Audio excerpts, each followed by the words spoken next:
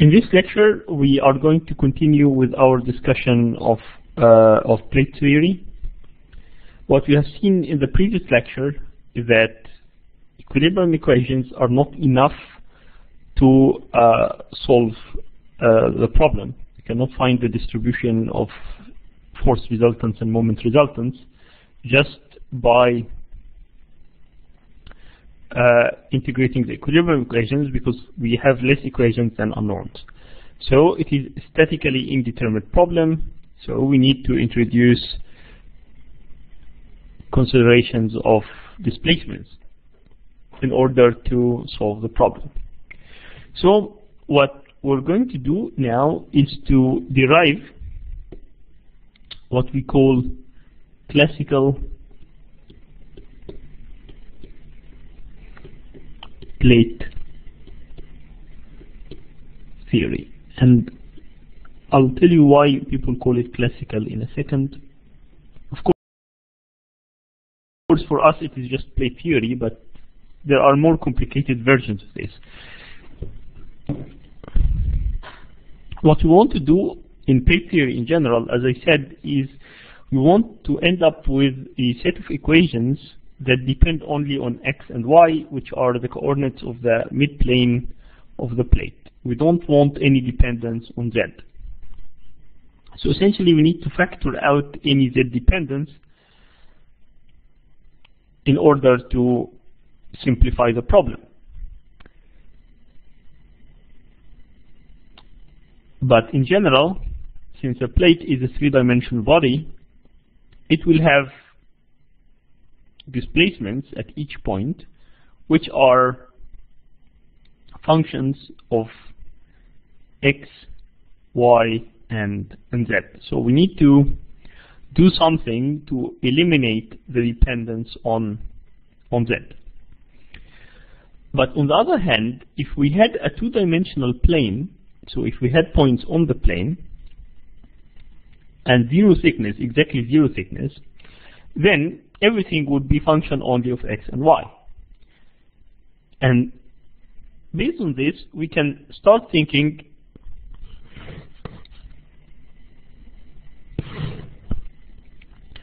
to imagine our plate made like a carpet. So you have a very thin substrate and a lot of fibers normal or perpendicular to that substrate which are connected to that substrate. So we're going to think about our plate exactly in the same way. So if we take a section of the plate, this is the real material that we're going to see, and this is our thickness T. But we want to imagine it in a different form. We would like to imagine it in the form of an infinitely thin, or say infinitesimally thin surface. This is our midplane, and connected to that are this is an imaginary surface. There is no material there, it's zero thickness, but connected to it is a bunch of material fibers which are perpendicular to the plate. So we are thinking about it in this way. Of course, there is an infinite number of these fibers. There is a fiber at each point, and this fiber extends half a thickness above and half a thickness below. Okay, very well. So now this is before deformation. What is going to happen after deformation? What's going to happen after deformation for the points on the mid-surface is very easy. They will move some amount in x, which we can call u, and some amount in y, which we call v. These are in-plane displacements, and they can move out of plane if we're bending the plate, and this we call out of plane displacement, and this is z displacement w. So essentially, in general, the mid-surface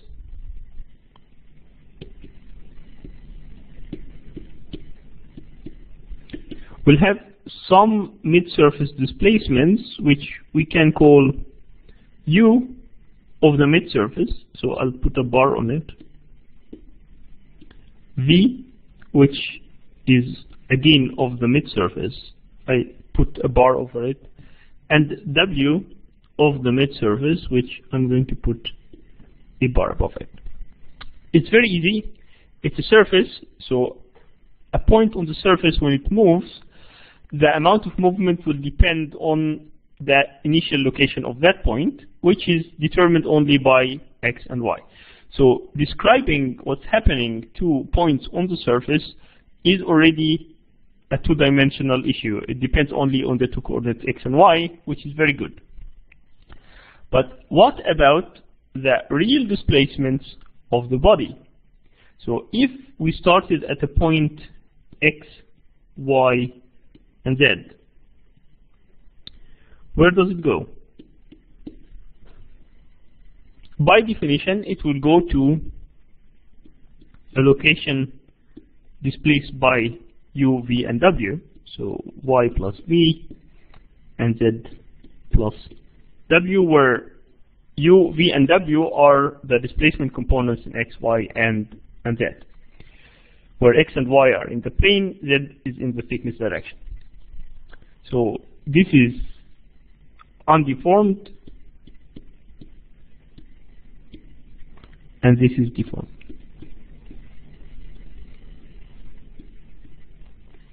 Okay, very well, no problems. And U, V, and W would be functions of X, Y, and Z. Alright, so the actual body displacements are a function of X, Y, and Z, but the mid-surface displacements are only function of X and Y. So what we really want to do is to refer the displacement of a general point in the body to the displacement of the base point on the mid-surface, in the sense that if you have a point X, Y, and Z, this point is actually connected to the point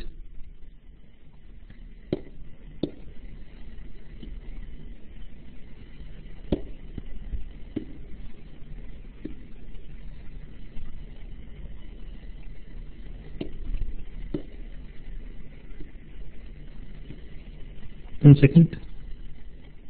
Yeah, it is connected to the point X, Y, and 0 on the mid-surface, yeah, through one of these material fibers we're talking about. One of these here. Okay, so now we know what will happen to this point. We know where it's going to move.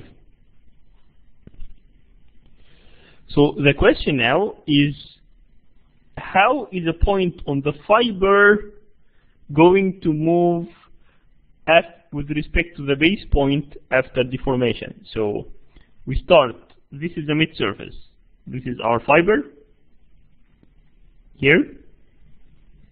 This is undeformed.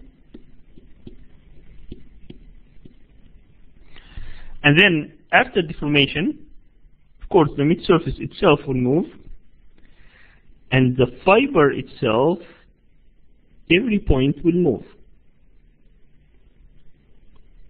So it might look something like this. So what we do is, if we have a point, let's say A here, and we want to know the displacement of point A, first of all, we know the location of A with respect to the base point B here. Then, if I know the displacements of the mid-surface, I can know where point B goes in the deformed configuration, which let's call that B prime. And then, if I know the relative motion between A and B, I can locate A prime, and as such I can express the displacement of point A. So this is kind of how we would like to operate.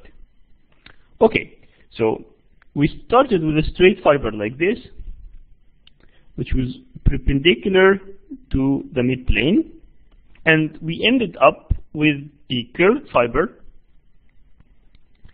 which is not necessarily even the same length in the Z direction. It might have extended or shrank, and which is no longer intersecting at a right angle, so this is not necessarily 90 degrees. So there are three effects which can happen to that material fiber which is perpendicular to the mid-surface in the undeformed configuration. One thing that can happen, it can stretch or shrink. Even if it remains straight, it might change length. Two, it may deform in the sense of it no longer remains straight. And three, it may not remain normal to the surface. So these are the three most general possibilities that might happen to that fiber. And classical plate theory is based on assumption which is due to Kirchhoff. So these are called Kirchhoff assumptions. It is based on the assumption that none of these things happen. So basic idea here is that none of these things happen. So the fibers will not shrink, they will not deform, and they will remain normal to the surface. And if all these things are satisfied, then we say that we satisfy the Kirchhoff assumptions, and this is classical plate theory. So let us proceed and derive the displacement field now. So the way it works now is that we do have, this is the midplane, this is the fiber normal to the surface. Then in the deformed configuration, the midplane is going to, of course, move. So the base point here is going to move. But the fiber will remain exactly of the same length. It will remain rigid, exactly the same length, straight and perpendicular to the surface. So again, here is my point A, here is my point B, and this is B prime, and this is A prime, and we would like to know the location of point A prime. So in the undeformed configuration, point A has location X, Y, and Z, and point B has a location of X, Y, and 0. Okay? Now if we go to the undeformed configuration, we will add just the displacement components of point B, which is on the mid-surface, which are only function of X and Y. Our interest at the moment is not in in-plane deformations. Our interest is only in bending, and that's why we were going to assume that U bar and V bar are both equal to 0. And this would mean that we would go to a point X, Y, and W bar, where W bar is just the displacement in Z direction of point B. We are assuming that points on the mid-surface will move only perpendicular to the surface, which is the case of pure bending, which is the only case we are going to consider. So now we know where P prime is. The question now is, where would A prime be? Because then the relationship between these two would give us the displacements of point A expressed in terms of the displacement of the mid-surface. So the question now is how to find the location of A prime. So let us now look at the vector in the direction of the fiber. In the undeformed configuration, this vector, let us call it n, because it is perpendicular to the surface, is simply nothing other than 0, 0, 1. It was just a unit vector in that direction. So what's going to happen is that after deformation, it will map to another vector n prime, which will not be aligned with z anymore because of the rotation of the mid-surface. So the distance between A prime and B prime, the initial distance between the two was z, and the distance between the two here also will remain z, because we said that this fiber is rigid, there is no extension or shrinkage in that direction, in the fiber direction. So what this means is that the location of A prime is nothing other than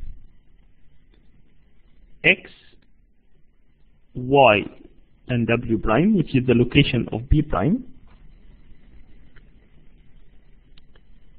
plus z in the direction of n prime, where n prime is the direction of the normal, and the direction of the normal itself is just a function of x and y. So at the end of the day,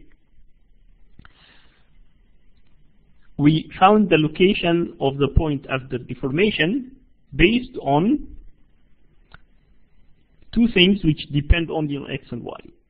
W bar, which is just the vertical displacement of points on the mid-surface, and n prime, which is also a function of x and y, which is essentially just the normal direction after deformation, which is perpendicular to the surface. Okay, so these two are of course related to each other because of the condition that n prime should be perpendicular to the surface, and the surface is described by x, y, and w bar of x and y. So these are the coordinates of a point on the surface. So what would be the normal to the surface?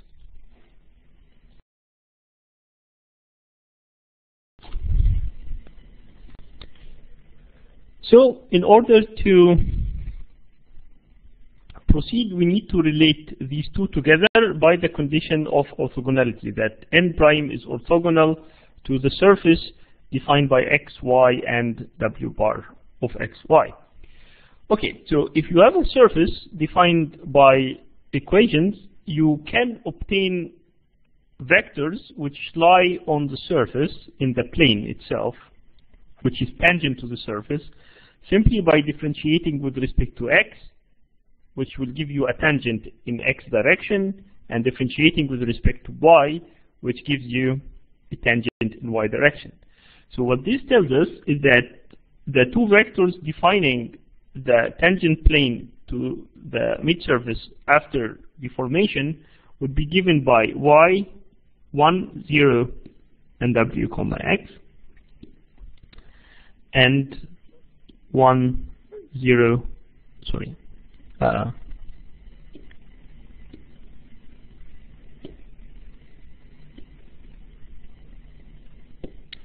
and 0, 1, w, comma y.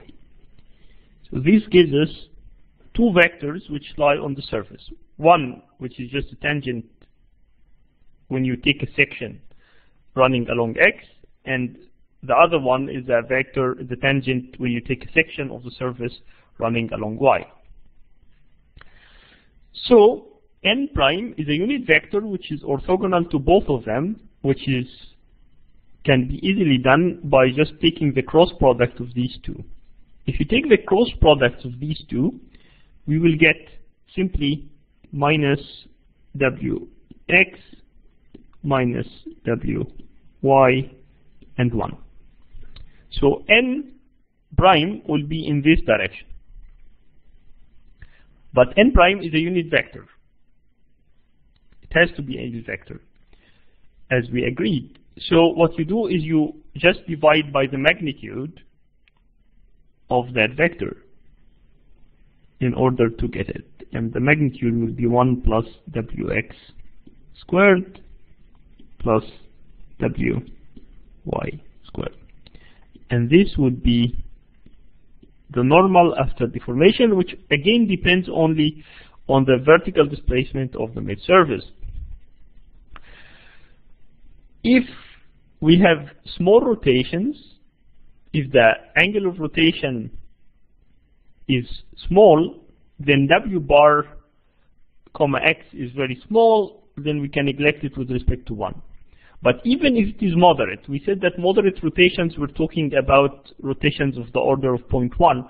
So even if W bar is of order 0.1, we are not neglecting 0.1 with respect to 1, we are neglecting really 0.1 squared, which is like 0.01 with respect to 1, which is perfectly acceptable.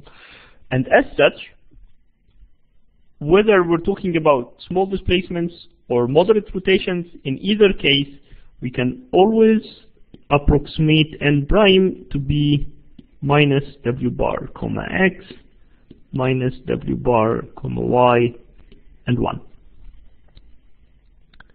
And as such, the position of the point after deformation is easy to find. So we start at point at X, Y, and Z, and then after deformation, we reach X minus Z W bar comma X, Y minus Z W bar comma Y,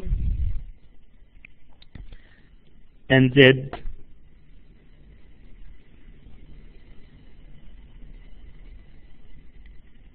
plus W bar, where W bar is a function of X and Y.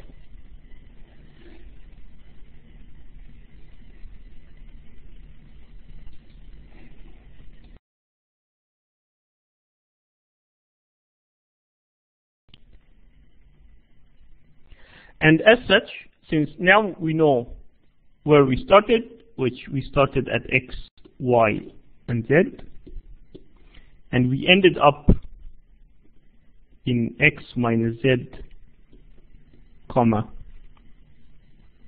X, Y minus Z, comma, Y, and Z plus W bar, then the displacements of a general point in the body in our plate is going to be U is the change in X, which is going to be minus Z W comma X,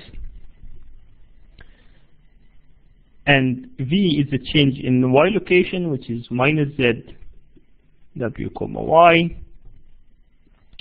and W is just W bar, which is just a function of X and Y. And since they are equal anyways, so I drop the bar on W. So this equation, all what it says is that vertical displacement is not function of Z, and in reality our displacement field is really based on this, that U displacement is linear in Z, V displacement is linear in Z, and the rate of change in Z depends on the rate of change of W with respect to X and Y. And this is the displacement field of the classical plate theory, and it is such that the only unknown displacement is the vertical displacement of the mid-surface, and the only dependence we have is on x and y. All right, so now we have displacement field. These are displacements. So it makes sense from these to start calculating strains. So let us calculate strains and see what's going to happen. First strain we calculate is epsilon x, which is going to be minus z second derivative of w with respect to x. Then we can calculate epsilon y, which is going to be minus z w comma y, so second derivative with respect to y. Gamma xy is the derivative of u with respect to y plus derivative of v with respect to x, and since when you derive w with respect to x and y, order doesn't make any difference, this comes out equal to minus 2z w comma x y. So the in-plane strains are linear in z and proportional to the second derivatives of w with respect to x and y. What about epsilon z? Epsilon z is the derivative of w with respect to z, which is 0. Gamma xz is the derivative of u with respect to z, which is minus wx, plus the derivative of w with respect to x, and this is 0. And gamma yz similarly is going to be derivative of v with respect to z, which is minus wy, plus derivative of w with respect to y, which is wy, which again is 0. And this shouldn't come here as any surprise, D3, because we have already assumed that fibers in that direction are not going to extend or shrink, and this is what it means for epsilon z to be 0. We also said that there is going to be no change in angle after deformation between these fibers and the xy plane, and this automatically says that gamma xz and gamma yz should end up also being 0. So fair enough. Of course, if you think about it, this doesn't really make sense, because if I start, let's say I have a plate and I am bending, get in pure bending, there is no lateral loading or anything.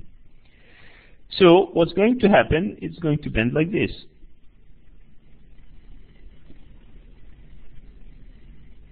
Okay. We know that under pure bending, there can't be any out of plane stresses. So sigma z will be exactly 0, tau xz is 0, tau yz is 0. So what we do know is that under pure bending, that this plate is actually going to be in what we called a state of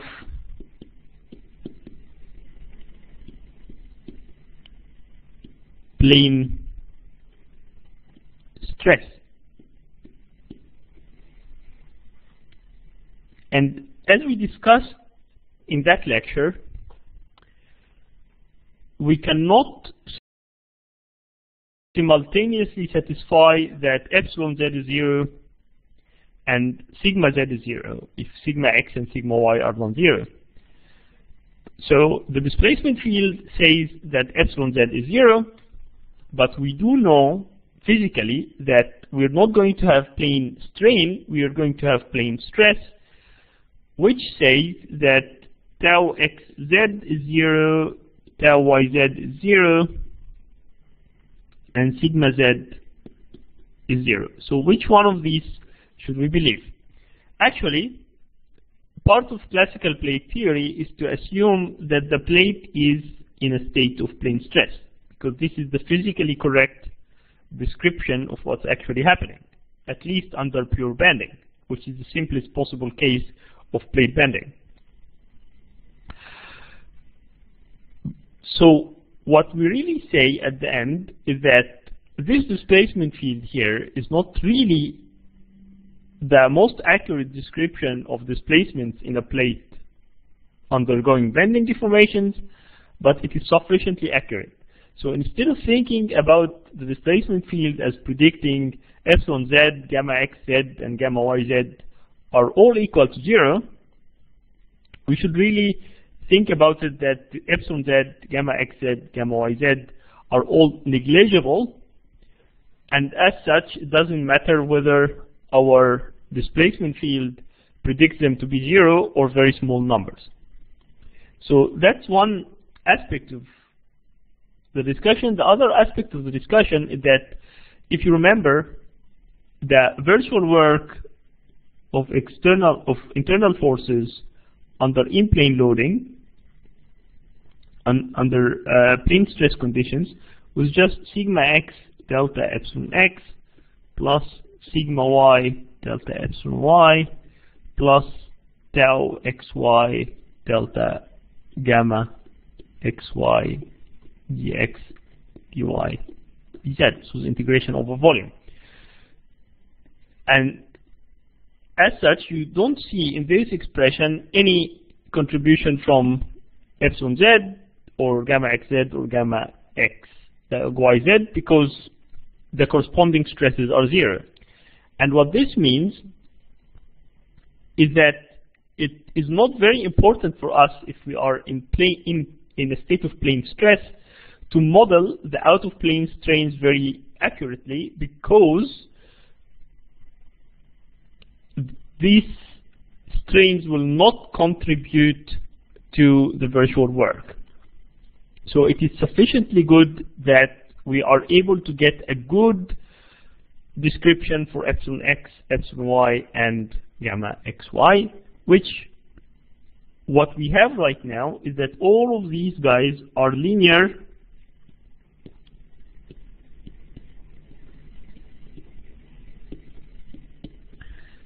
in Z.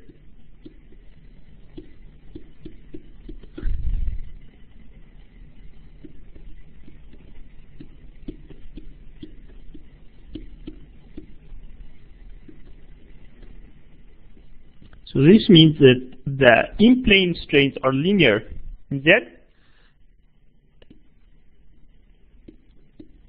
and this would mean that the in-plane stresses are also linear in Z, because for plane stress we know the relationship between sigma x,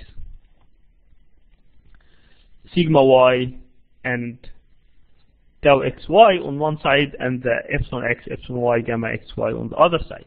So what we know is that sigma x is going to be E over 1 minus mu squared times epsilon x, which is plus mu epsilon y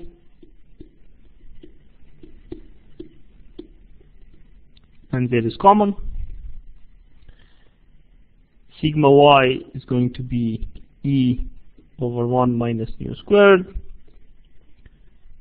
minus wyy minus mu wxx times z,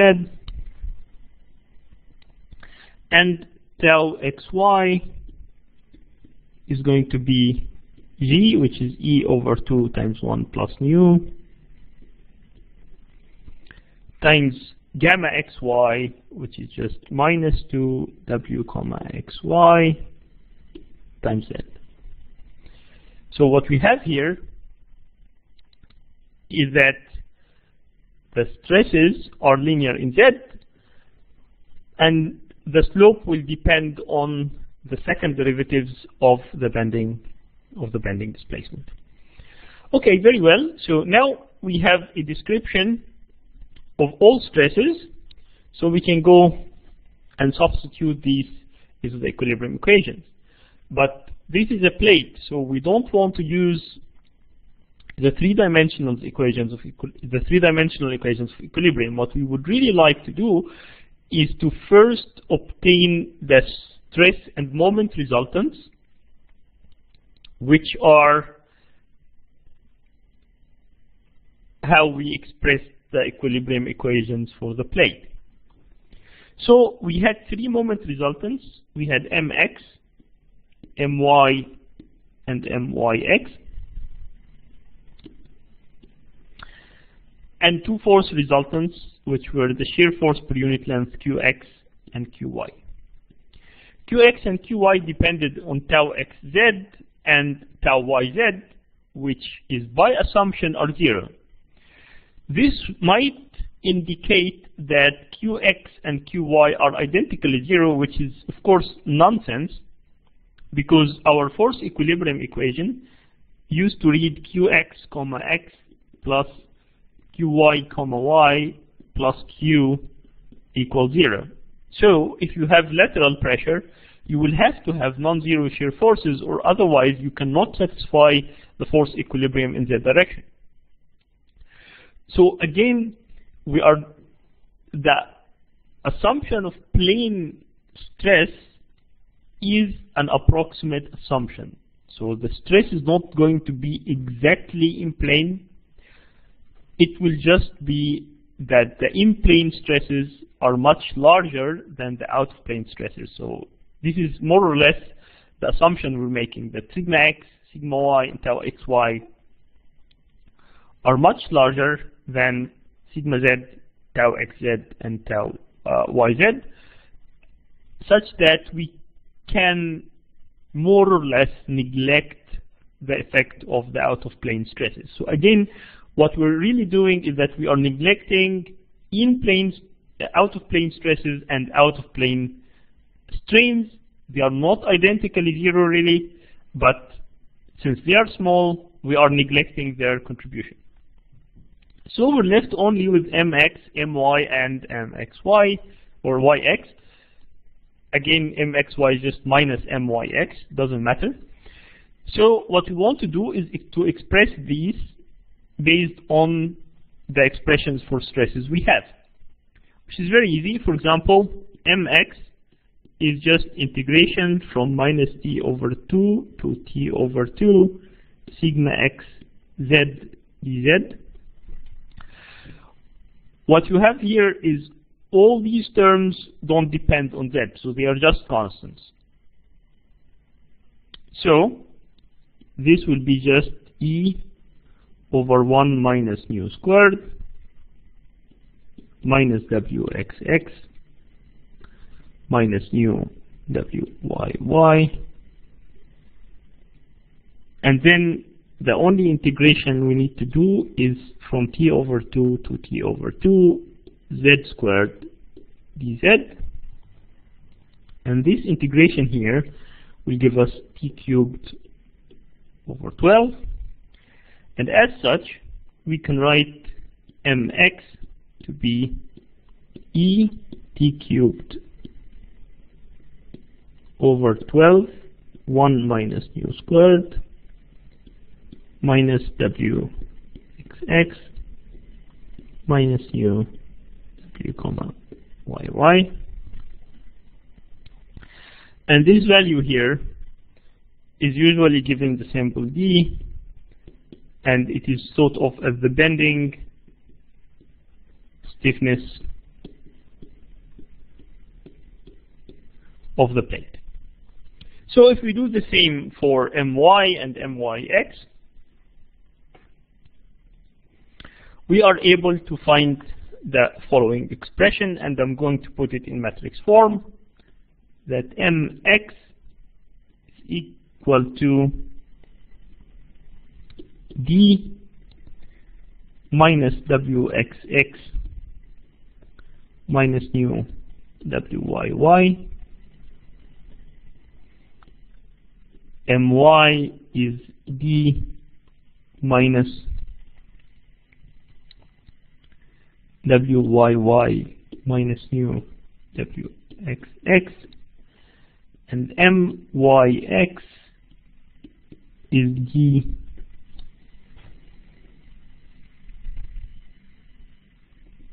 one minus nu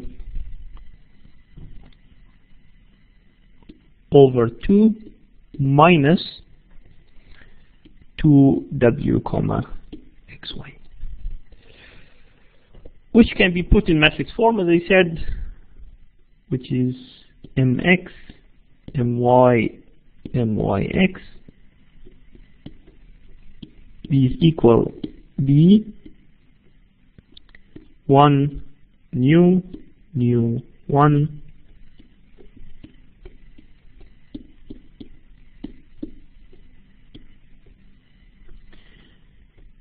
and on the other side we have, and these are called curvatures. So because it's second derivative of vertical displacement, so wxx is a curvature of a section of the plate along x, wyy is a section of the plate, curvature of a section of the plate along y, and the third component here, which is related to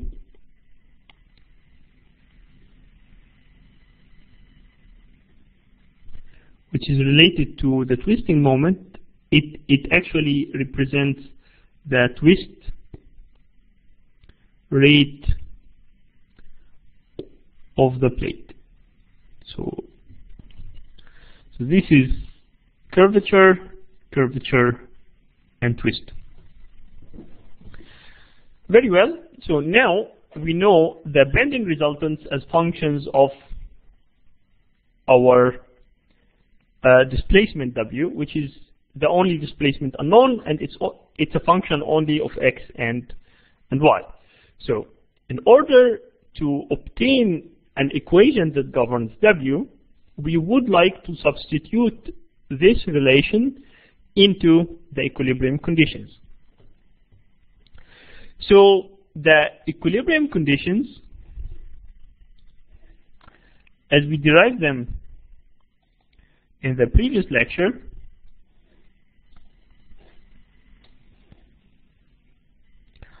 are as follows. We had qx comma x plus qy comma y plus q equals 0. We had mx comma x plus myx comma y equals qx. We had myx comma y plus my comma y equals qy. So these are the three equilibrium equations. The first one, force in z, and the other two are moment equations, but moment balance around x and y axes. So the question is, we have one unknown w, so how are we going to solve? But in reality, we cannot express qx and qy as functions of w. Why? Because our displacement field, the assumption we made, predicted 0 gamma xz and gamma yz, which means 0 tau xz and tau yz. So we already know that our displacement description is not accurate enough to predict the shear forces. It is just good enough to predict the bending moments and the twisting moment. So what we need to do is to eliminate the shear forces from the equilibrium conditions. And we do that by substituting from qx from this equation and from qy from this equation into our force equilibrium equation in Z.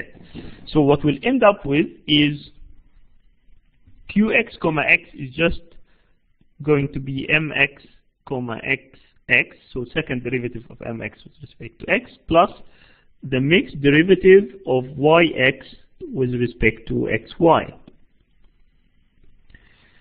Qy comma y will give us the mixed derivative of yx with respect to xy, so you end up with a 2 here, and plus the second derivative of my with respect to y, plus q equals 0. And this is now a single equilibrium equation which depends only on the moment resultants. It doesn't depend on the shear resultants at all. So the out of plane shear doesn't appear in this equation, only second derivatives of bending and twisting moments. So if we substitute from the relationship between the twisting moment and bending moment and W into this equation and simplify, we get a single equation which is function of W. And if we do that, we will find that this equation looks like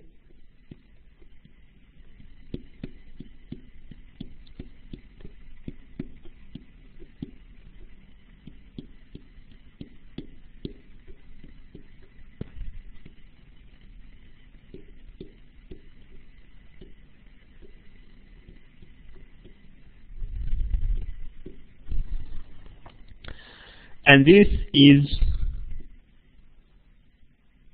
the equation that governs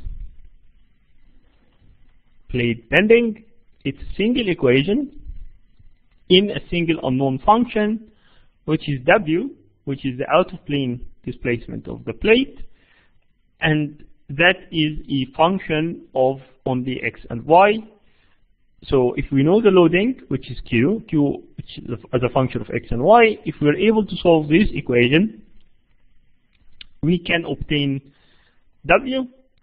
And once we know W, then from this constitutive law here, we are able to find Mx, My, and Myx. And from these, we can calculate also Qx and Qy. So we know all the bending resultants, twisting resultants, and shear resultants. Then the question is, and then what happens? Because Mx, My, Myx, because if you know W, you know how much your plate is going to deform, so you answer the question of how my structure is going to deform under loading, which is one of the two important questions we need to ask. The other important question is to find the stress distribution. So finding Mx, My, and the Myx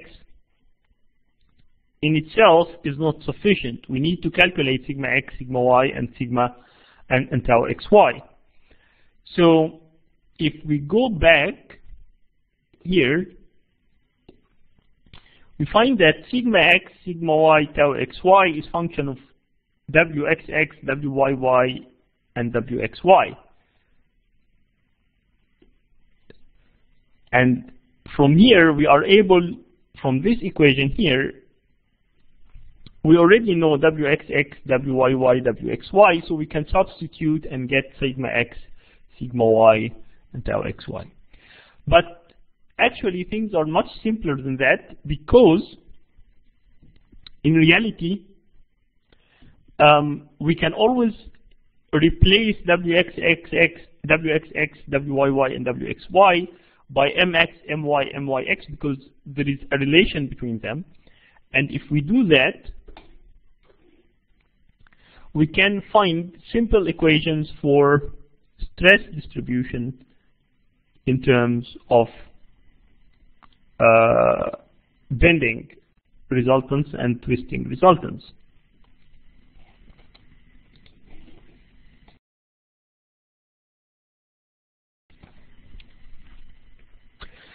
So if we do some substitution, we end up with sigma x is 12 over t cubed mx times z. Sigma y is 12 over t cubed my times z. And tau xy is 12 over t cubed myx. So the process of solution is as follows.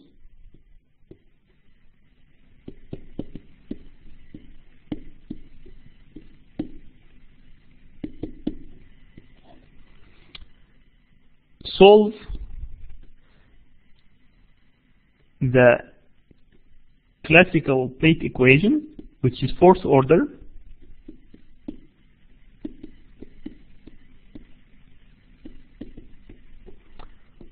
for W is function of X and Y. So this is the first step. From there, we can calculate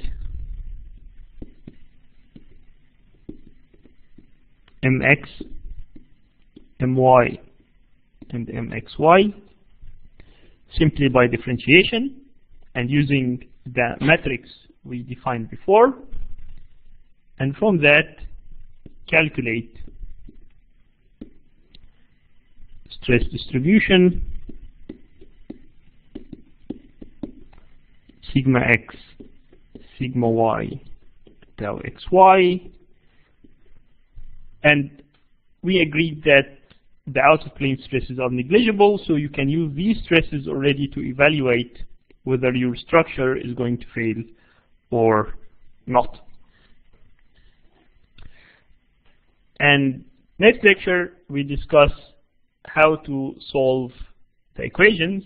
Of course, a missing ingredient, if you have a differential equation, you cannot solve it without boundary conditions. So we need to talk about boundary conditions, and then how to solve the equation. We'll be able to solve it only in special cases. So we're going to discuss at least one special case. And then when we cannot solve the equation exactly, we can solve it approximately, and this is also something we are going to discuss. But the basic procedure is quite simple. First, you solve for the displacement from the plate equation, then you calculate the bending resultants, and from the bending resultants you calculate stresses, and this way you obtain both deformations and stress distribution.